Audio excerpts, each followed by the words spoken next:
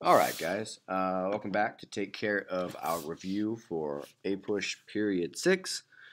Now, Period 6 is significantly important. It's going to end up constituting approximately 13% of your AP final exam. It's going to cover the years 1865 to 1898. So just to put that in its proper context, really the end of the Civil War, although some of the legislation that takes place during the Civil War is going to have a big impact on Period 6. All the way through to 1898 with the onset of American imperialism. So it's going to cover a couple important themes, a couple important big ideas.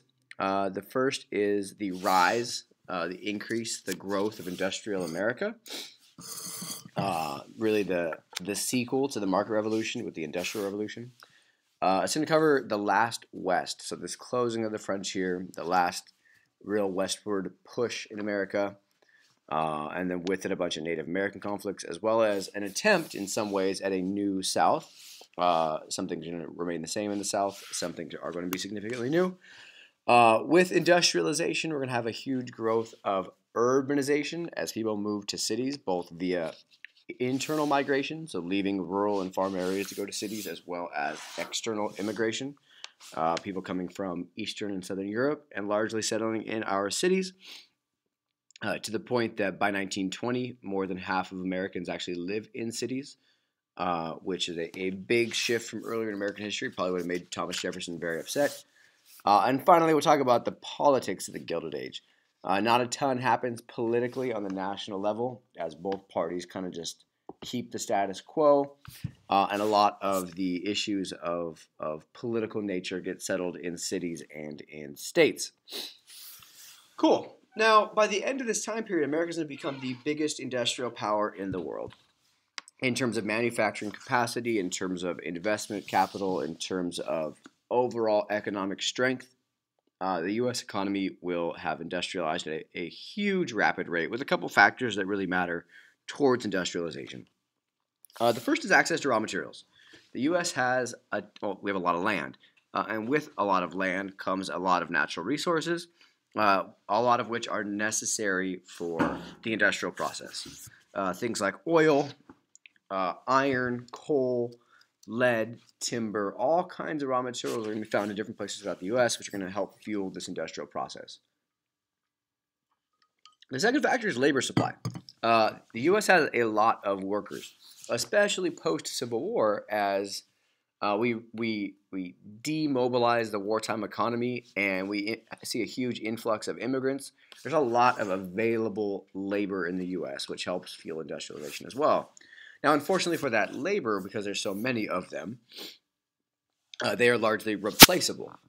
When there's a lot of workers, then it's easy to find new workers, which makes it easier to treat your existing workers not so well. That'll be an issue in Period 6 as well. The third factor, of course, is a growing population, which goes into our labor supply conversation. That's happening because of post-Civil War population booms.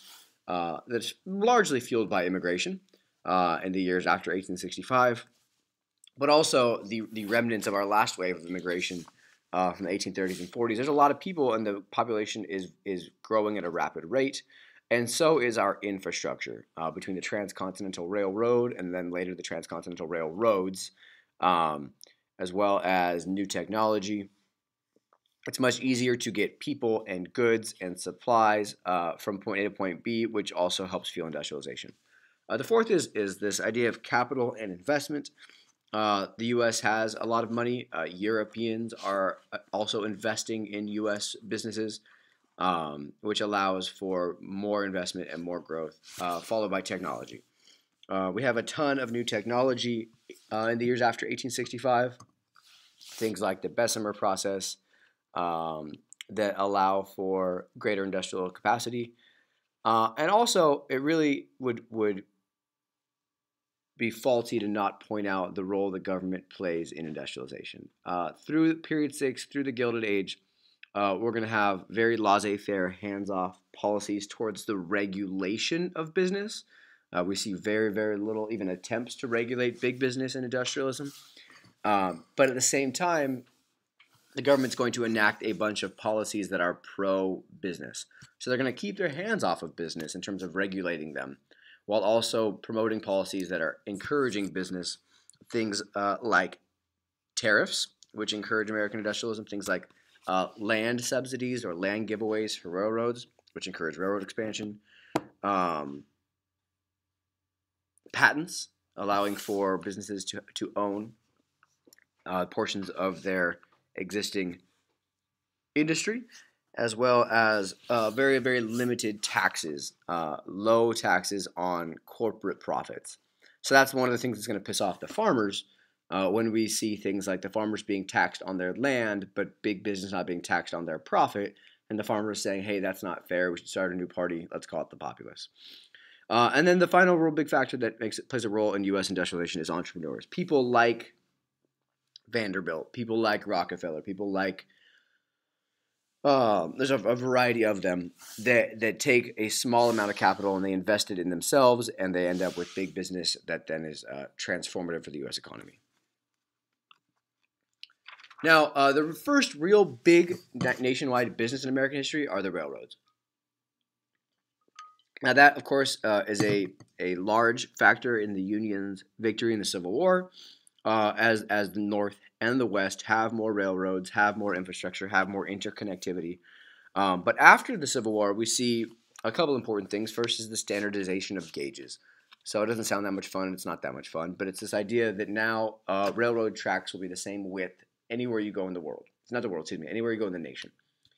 So that, of course, encourages more rail travel because it's easier, it's more smooth. The South also gets on board with that, finally. But the real thing that starts spreading railroads so significantly are federal land grants. The idea that the government should give away land to railroad companies in the West in exchange for those railroad companies building a railroad on that land. Then the railroad companies have the opportunity to sell back that land to people that are settling. And then the federal government will get that money back in taxes and westward expansion and infrastructure. But with these federal land grants, they often breed corruption. We see that, for example, in the Crédit Mobilier scandal, an example of bribing government officials to get as much land as possible and profit as much land as possible. But we do see, because of the federal land grants, a series of transcontinental railroads, which you can see down here, which are going to kind of crisscross the whole western United States, connecting places like Seattle in the far northwest with Chicago, and Los Angeles with Texas and New Orleans, and then everything in between. So now it's once it becomes so much easier to get from the West Coast to the East Coast, that's going to facilitate a lot of travel, a lot of trade, a lot of raw materials, being able to exchange. And then eventually we're going to see the problems with the oversaturation of railroads, having too many railroads, and then inability to sell tickets on all of them or move goods on all of them. And that's going to cause things like the Panic of 1893. And then with that, all these railroad businesses are going to be worth basically nothing. And that's where we're going to see really smart businessmen like J.P. Morgan and the likes, N.J. Gould, capitalizing on financial panics to buy up railroads for cheap and then have control of the entire railroad business. So in similar fashion to what happens with railroads, we also see a couple different industries being really controlled by either one company, one man, or a small group of companies and men. The first is steel. Now, Andrew Carnegie, he's going to bring the Bessemer process from Europe, which is going to, for the first time in American history, allow for high-quality steel to be made at a lower rate than steel. Steel's always been around. It's just incredibly expensive to make. The Bessemer process is going to change that. Now, Carnegie's going to use a bunch of land and railroad and infrastructure and opportunities to kind of corner the market or have a nice monopoly on steel. And it's going to be his steel that's going to really fuel the upward expansion of American cities, as well as the railroads, as well as much of the bridges and other infrastructure that is going to happen for United States expansion. And he's going to have his monopoly on steel through what's called vertical integration.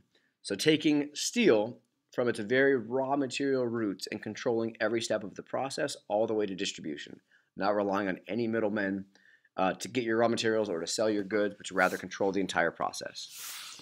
John Rockefeller is going to do a very similar thing with oil. And Rockefeller is going to use an approach that's called horizontal integration. And it's similar, but it's different in a sense that what he's going to do is he's going to manipulate the market and undercut competitors cost-wise by selling oil cheaper than they can sell for, to put his competitors out of business, or to encourage his competitors to sell their oil refineries to him. And he's going to use horizontal integration, or buying up all of your competitors in a given industry so that you control the entire market that way. So both Carnegie and Rockefeller really are groundbreaking in the ways in which they approach business, but they both get incredibly, incredibly rich through it. And we see other companies like sugar, tobacco, meat also organizing into horizontal integrations or trusts similar to Rockefeller. And we see other companies even to today using vertical integration. A lot of fashion companies and shoe companies are going to do the same thing, in which they control the raw materials, the production, and the distribution. So they really are both groundbreaking business approaches that change the way we do business in America. Now, there's going to be a response to these monopolies, and what's called the antitrust or anti-monopoly movement, in which society is looking at how rich and powerful these people are, and realizing that it's not good for the long-term future of our country to have the rich be absolutely as rich as they are and nobody else. So the government begins attempting to act. They passed the Sherman Antitrust Act, which is largely ineffective. It ends up being used against the unions more than it is against big business, but it's a start. As well as the Interstate Commerce Act, which creates the Interstate Commerce Commission. But of course, the Supreme Court and government's going to side with big business at almost every turn at this point. One example being the Supreme Court case, the U.S. versus E.C. Knight, which applied that this Sherman Antitrust Act can only be applied to commerce or trade, not to actually industry. So that kind of goes against controlling Rockefeller or Carnegie, and here's the Supreme Court again ruling in favor of big business, not in favor of the people.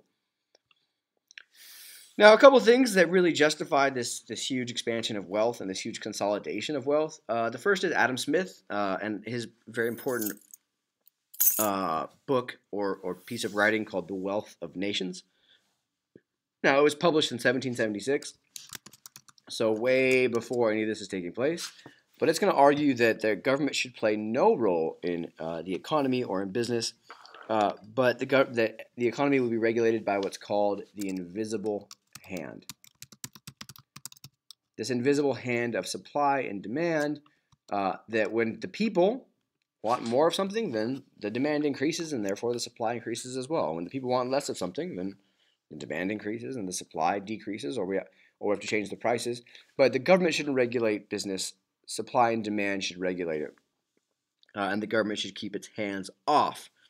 Businesses are going to be motivated by their own self-interest to offer the best goods and services they can to make the most amount of money, which is a cute theory.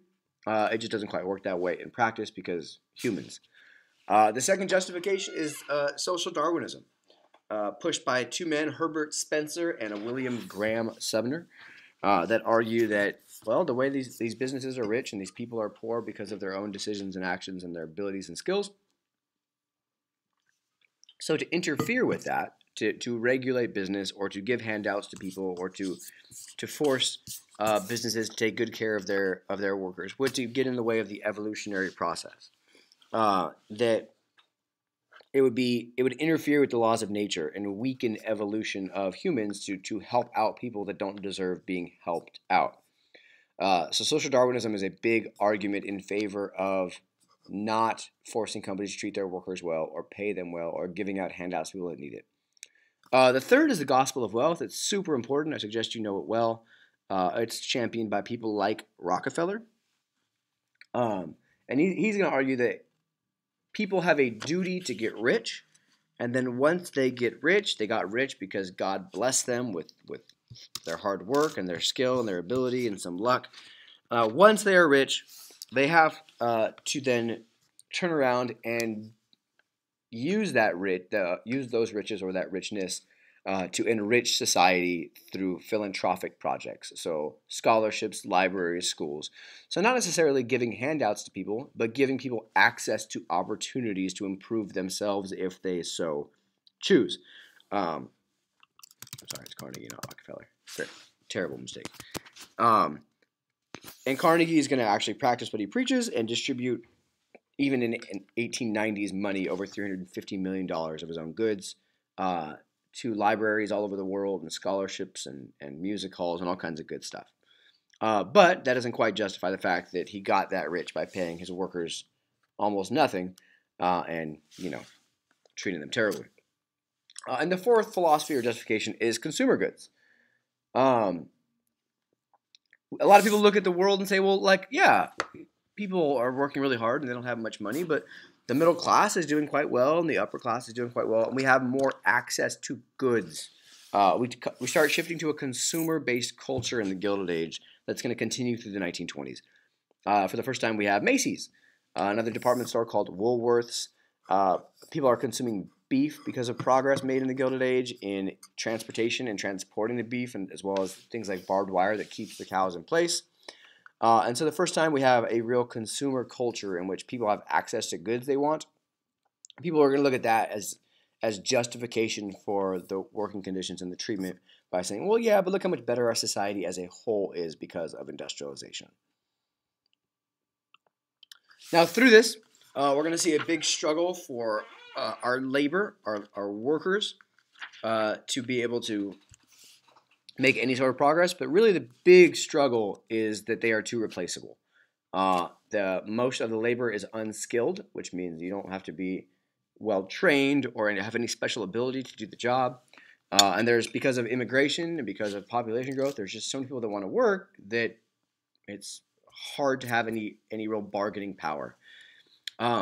So labor is going to try to begin organizing into unions, and they're going to struggle against a couple things because big business and the government is going to really be anti-labor at the beginning. First is the use of lockouts or closing factories to make sure that labor cannot get organized, right? Can't organize if you can't work.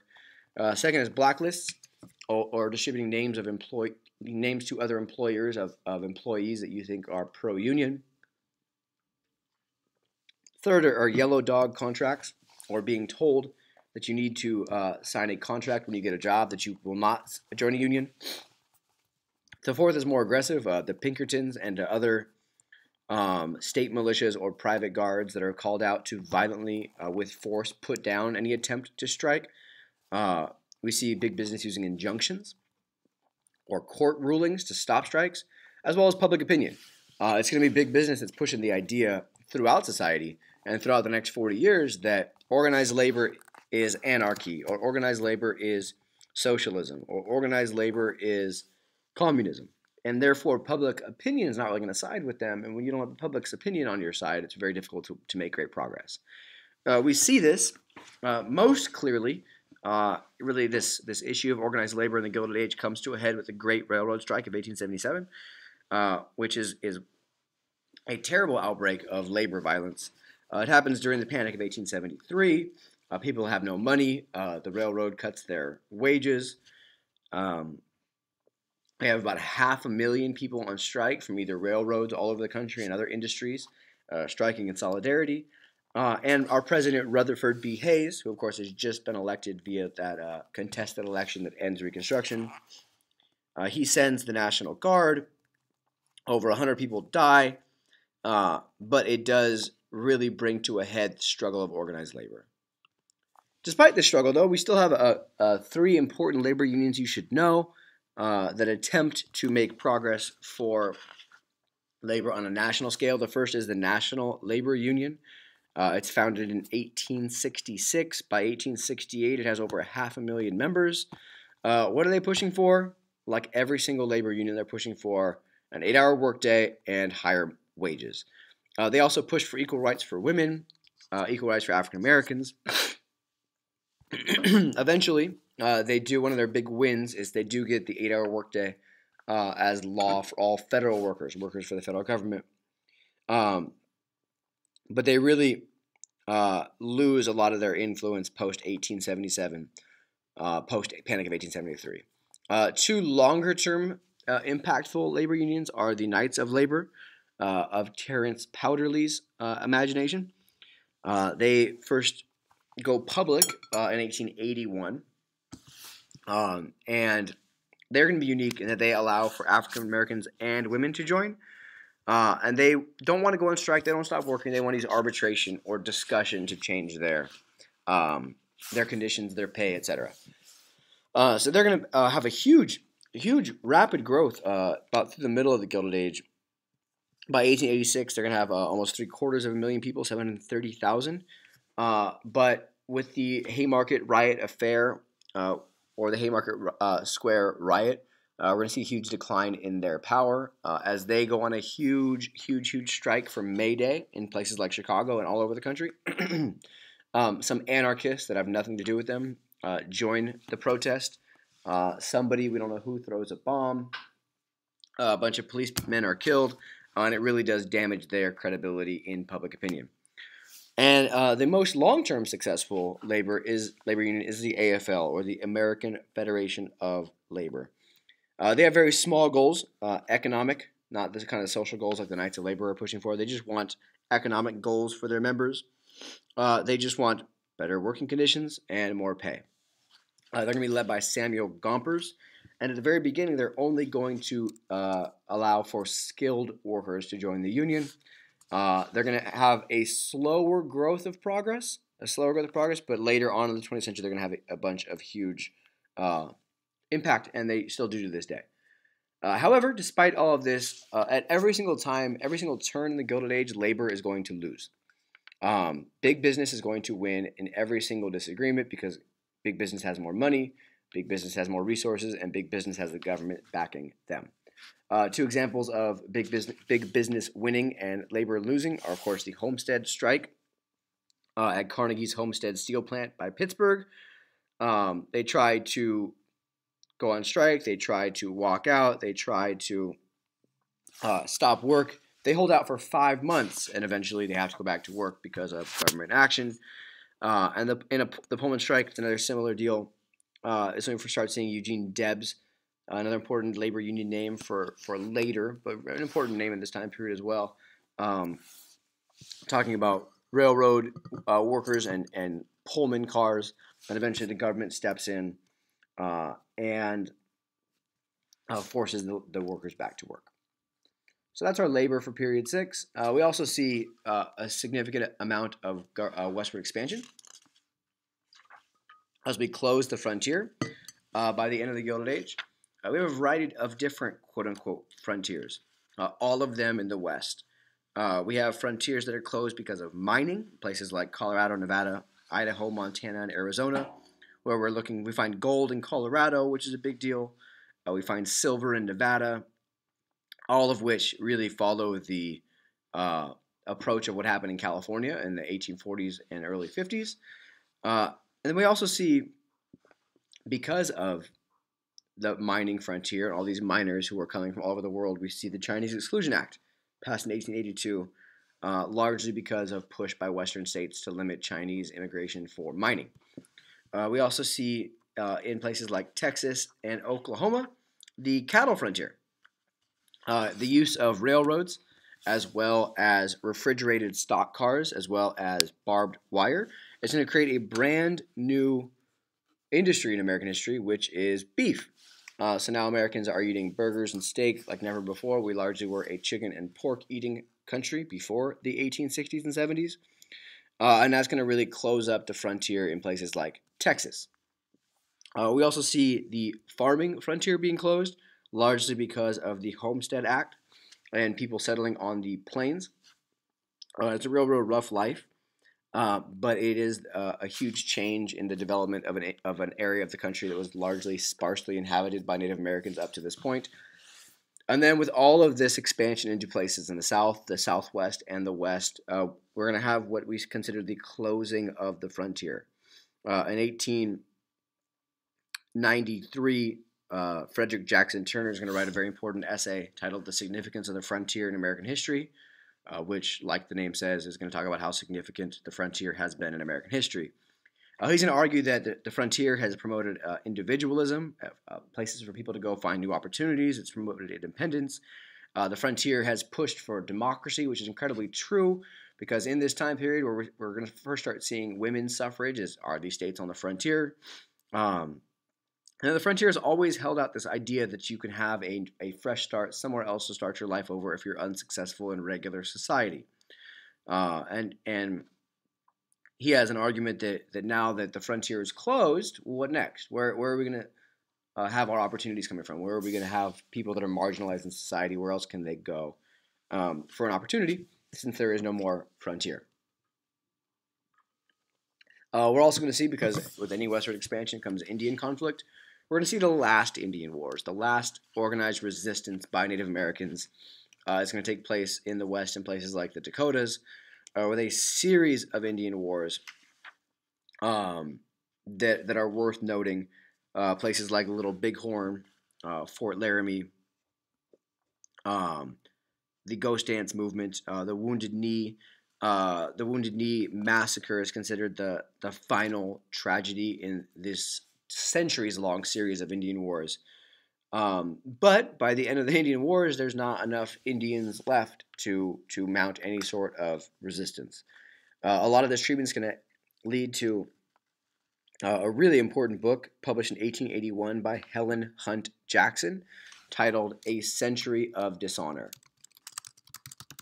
Put that in here for you. A Century of Dishonor, which is going to argue that we should be much kinder, much more thoughtful of the Native American situation. And it's going to argue that we should try to start providing Indians with education, job training, Christianity, white culture, basically, farming and industrial skills. So we wouldn't consider it necessarily a cultural win by today's standards, but it is important because it's the first time in the public discourse we're actually talking positively about obligation towards Native Americans.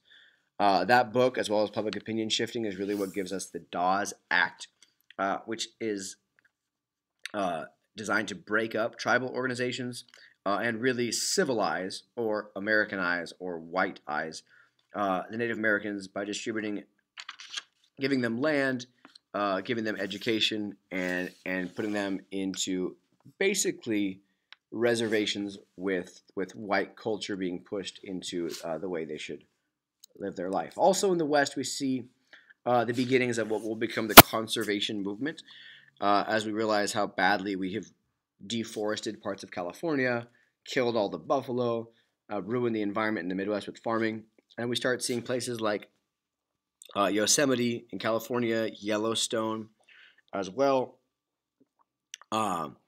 becoming national parks and preserved from industry, preserved from exploration, so that we keep some of our natural habitat.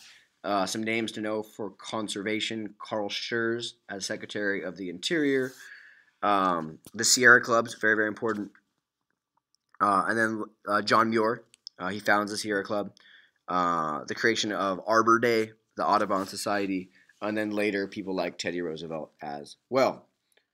With the Last West becomes this approach of a newer or kind of new South. It's largely going to be championed by a man named Henry Grady. He's a newspaper editor in Atlanta of the Atlanta Constitution. And he's going to argue that the South needs to become more self-sufficient economically. You guys might remember from class that I've always argued that the South has always played something of a mercantilist role to the industrial North, in just simply providing the raw materials to the factories and the textile mills of the North. And Grady's going to agree with me, and he's going to argue that in order for the South to become successful economically, we're going to need to become self-sufficient, not reliant on anybody else.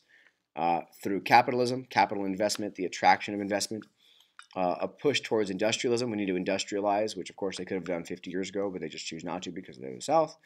So we need some more industrial capacities. We don't just buy our industrialized goods from the North. And transportation. We need to start getting on board with the railroad idea, with the growth of infrastructure idea, and that will create a more self-sufficient South. However, we're going to see continued poverty in much of the South. There's a couple exceptions. Um, Memphis, Tennessee becomes a big industrial city. Richmond, Virginia has becomes a little more industrialized. New Orleans becomes more industrialized as well. But the big issue is that much of the southern economy is still based on agriculture and still based largely on cotton, which can continue this cyclical poverty in the South because when you're fully reliant on one crop, one thing for your economy, it's going to be a struggle. Uh, there's also continued poverty in the South because a lot of the financing, a lot of the money for this attempt at industrialism is going to come from northern companies. So despite the fact there is some industrialism in the South, much of the profits will still be sent to northern banks and northern pockets. We also see a continued process of sharecropping for both white and black farmers, being stuck in a cycle of what's similar to economic poverty or stuck on the land that they have to farm because they are so far in debt because of the farming process, as well as really still in the South through the Gilded Age up to much, much later, a huge lack of education, both in terms of book smarts and also industrial training smarts. So the South is really an uneducated workforce that got a late start in industrialism, so they're still going to be kind of behind the eight ball. Also in the South, we're going to see democratic control after 1877, after Reconstruction falls apart, what's called the Redeemers of the South. And through a variety of approaches, they're going to keep African Americans subjected to second-class citizenship, if citizenship at all. The Supreme Court's going to agree with them, ruling in both the civil rights cases and Plessy versus Ferguson that segregation is A-OK, and that the government doesn't really have to play a big role in forcing progress, as we would see it, for anybody, specifically African Americans. And then a policy of lynching and grandfather clauses to keep African Americans from exercising their right to vote or exercising other rights, which is going to keep the South really resembling a similar version to what we had before the Civil War. Excellent. Now, to all these problems that we're going to see farming-wise, the Homestead Act, and you can refer to your text if you want to go specifically into more of the farmers' problems. We see the farmers begin to organize first with what's called the Grange movement. It's more of a social and educational organization. Farmers live far away from each other and they have no social interactions. So creating cooperatives to try to influence being taken advantage of by railroads, being taken advantage of by big business. They're going to actually make a little bit of progress. They're going to get a very important Supreme Court case of Munn versus Illinois passed, which allows for states to regulate businesses of a public nature. So basically regulation of railroads, which will help the farmers because the railroads are taking advantage of the farmers by charging them too much and changing their rates, etc. Unfortunately, just 9 years later in Wabash versus Illinois, the Supreme Court's going to overrule their prior decision and say no, states don't get the right to regulate any industries because that is a federal government job. So a little bit of progress, and then that's taken back. However, also in 1886, we have the passage of the Interstate Commerce Act, which is largely aimed at regulation of railroads, and again, it's a step in the right direction. Later in the 1880s, 1890s, we see the creation of farmers' alliances, which is more of an economic and political. So the Grange being social and educational, the farmers' alliances become more asking for economic and political support. And they're going to create what's called their Ocala platform when they meet in Ocala, Florida. And really, they're just trying to address the problems of rural/farming America. And they're going to say, we want things like lower tariffs, direct election of senators, income tax, federal government's regulation of banking, all of which will later get picked up by the Populist Party. Cool. Now, with all this, we're going to see a huge growth of urbanization, and a lot of it's fueled by immigration, and we consider this quote-unquote new immigration. We consider this new immigration because it's different than our last or older wave of immigration that was largely Northern and Western Europe. This new immigration is going to come from places like Italy, Hungary, Greece, Russia, and these immigrants are in general going to be less educated, less democratic in their backgrounds and beliefs, less English speaking, less white, and therefore are going to face a ton of discrimination. There are going to be a series of restrictions On immigration, beginning in 1882, we've already talked about with the Chinese Exclusion Act, but also passed in that year is an act limiting immigration of what are called at the time undesirables, or people with mental health, physical health problems, um, etc. In 1885, we're going to pass a restriction on temporary workers, or workers that just come for 6 months to make a bunch of money and then leave. By 1892, we have created Ellis Island's Immigration Center in New York at Ellis Island, in which for the first time immigrants are going to be subject to a health and wellness examination to come in. By 1917, we passed a literacy test to make immigrants pass before able to come in. And all of these limits or restrictions are going to be supported by labor unions because, again, the more people that come, the less powerful you are working-wise. Nativism is going to feel a lot of these restrictions as well as social Darwinism. A lot of the thinking is that these people are less evolved and therefore should not be coming to America to sully our beautiful race. And then a lot of this immigration problems are going to come to a head with the Panic of 1893 when nobody has a job and there's going to be a lot of anti-immigrant sentiment because of that.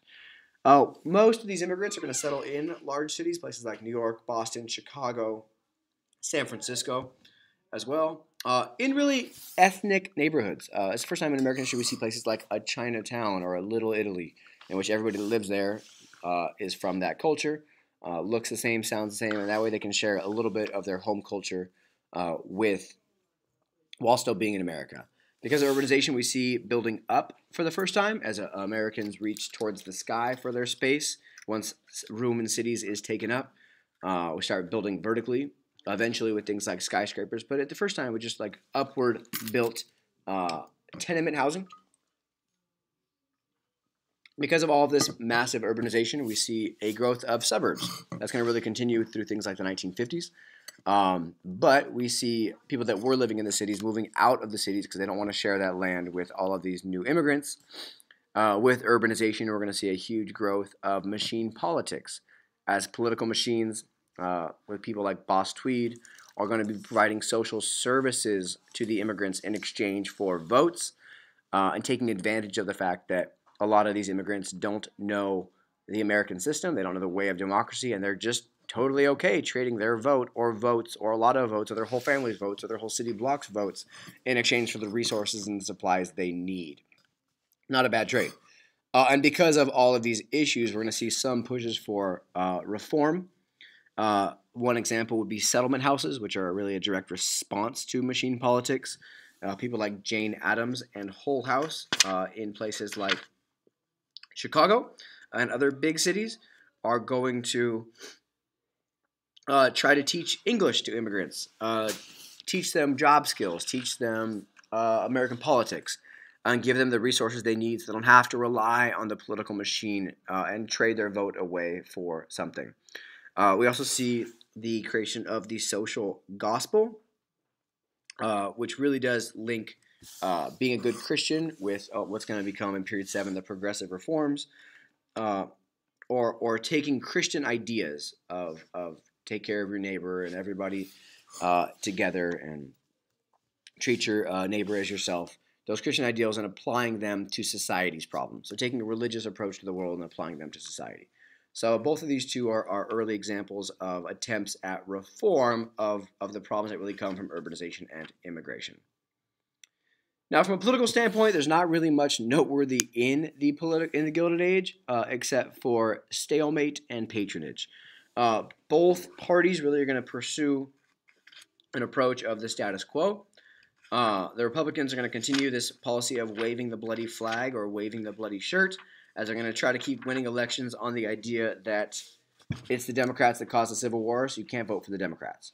And the Democrats are going to take the opposite approach in general, especially in the South, of redemption, of getting back what we lost in the Civil War, with an approach of what's called the Solid South or the Democratic South, where in the South, if you're white, you're voting Democrat because it's the Republicans who imposed Reconstruction on you.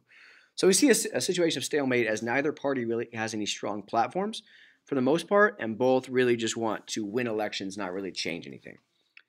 And that's going to lead us to patronage. this giving away. The only reason to win elections is to give away jobs to your loyal supporters. And when you hold office, you hold influence, and you hold influence, you can make money.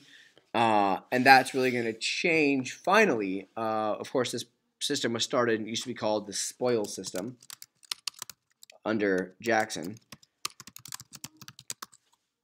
That system is going to really change after James Garfield is assassinated over the issue of patronage, and we see the passage of the Pendleton Civil Service Reform Act of 1881, which starts the process of making sure the government's hiring qualified people, not people that just know the right person. Finances are a big issue in the Gilded Age. Really, though, the question is simply about like what to back our money with the Greenback Party, who wants to get rid of the gold standard and just print paper money. We have the populists who want to propose a bi-metal system of gold and silver backing. And then we also have, as usual, the huge question of tariffs, which are going to go up in the 1880s and 90s to protect our big business. Of note, politically, in the Gilded Age, we have a couple important groups. The first are the populists and their creation of the Omaha Platform. They meet in Omaha, Nebraska in 1892 to create their new party. And they are going to largely represent the farmers in the West. They want to increase political power for common voters a couple ways. The first, through direct election of senators. So we vote for our senators directly as opposed to them being voted by state legislatures. That increases political power for the everyday people, as well as the ability to use initiatives, referendums, and recalls to change politics from the ground up. They're also going to ask for things like a graduated income tax. So the more money you make, the more you pay. Backing our money with silver as well as gold to make money more accessible. And that if it's a industry that's for the public good, like railroads and telegraphs, the federal government should either own it or regulate it. Politically speaking, in the Gilded Age, it's important that we understand the impact of the Panic of 1893, which is, like I told you guys earlier, largely fueled by overexpansion of railroads. And it really does bring to a head that question of silver or gold, which is settled in the election of 1896, as William Jennings Bryan, with his famous Cross of Gold speech, runs against William McKinley. And it's really an election that decides, are we going to be a rural-based government, a farm-based government, or a big business-based government? The people speak. They vote for McKinley as a Republican candidate, showing us the downfall of the Populist Party, but really showing the importance of big business in politics and big cities in politics, as McKinley is elected by a wide margin over Jennings Bryan, which is a win for big business. Excellent. So to recap, a couple of things that are worth noting from Period 6. You have to know the emergence of monopolies, why they come, where they come from, and what the impact on society is. You have to know social Darwinism and how that justifies the existence of monopolies. You have to know the pull factors of cities and jobs and urbanization through both the New South and new immigration. You got to know the labor unions, the AFL, and the Knights. You got to know the growth of farmers' organizations, the Grange, the Farmers' Alliances to the Populist Party. You got to know the Last West, westward expansion, and its impact on the natives of the Indian Wars. And you've got to know Plessy versus Ferguson. So, again, if you have any questions, please just write them down. I'll be happy to answer them in class, and I will see you shortly for your Period 7 Part 1 video. Thanks, guys.